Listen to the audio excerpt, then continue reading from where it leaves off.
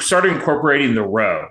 Um, Mm. I watched a couple of the videos on it, and so I assume the row kind of helps the deadlift, correct?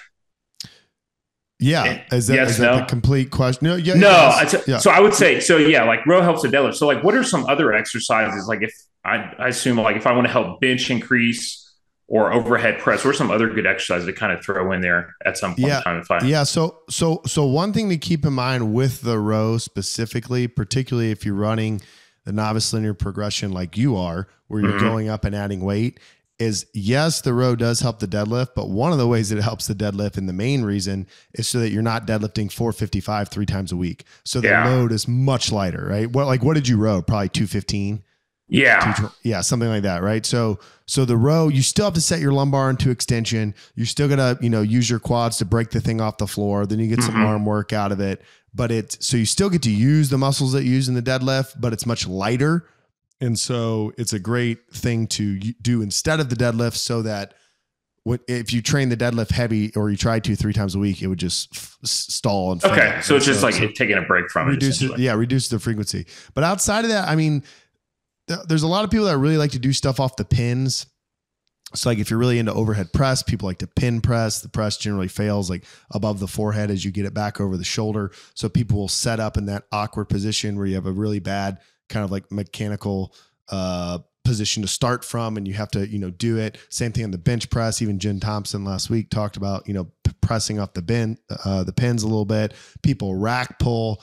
I'm not a huge fan of those. For the bench, I generally, after people have been training for a while, I like to add in a close grip bench press. So it's, literally just like it sounds. It's basically like a press grip. So right at the edge of the Yeah, knurling, maybe a little longer. And what that does is it brings your elbows in a lot more. And more so tricep. more tricep, right? So which Yeah, then helps your bench press and your press. So that's the one I usually throw in for people. If people do actually power clean, I like to, so they're like somewhat into CrossFit-ish, Olympic style lifting.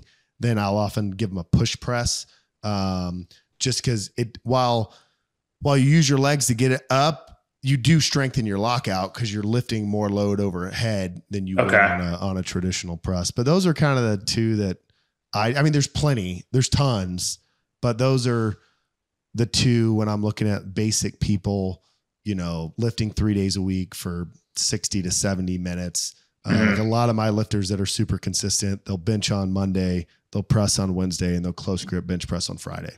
And it's just, they get a little variation. Are you still adding weight to the bar like on the row every time, or is it just a percentage of what you deadlifted?